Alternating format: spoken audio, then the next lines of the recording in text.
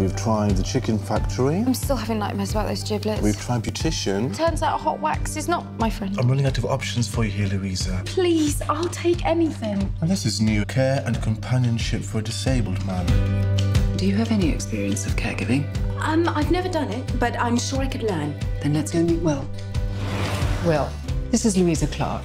Nathan will talk you through Will's routines and equipment. You don't have to talk across me, Mother. My brain isn't paralysed. Yet. Good morning.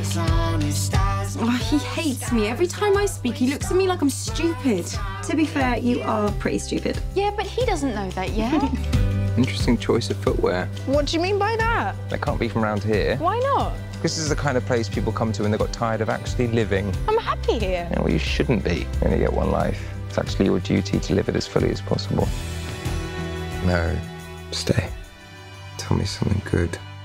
When I was little, my favourite outfit was my bumblebee tights. Bumblebee tights. Black and yellow stripes. Oh, dear God. Didn't you ever love anything that much? Yes. Loving can hurt. Please don't tell me you shaved off my eyebrows. Either one. Can I take you somewhere?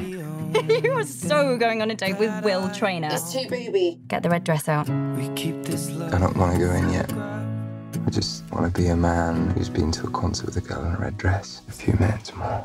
Loving can heal. I promised my parents 6 months, and that's what I've given them. But that was before me. I want him to live, but only if he wants to live. We can't just let this happen. You can't change who people are. I mean, what can you do? You love them. And if you hurt me, I don't want you to miss all the things that someone else could give you. inside these pages, I can make you happy. I won't ever let you go.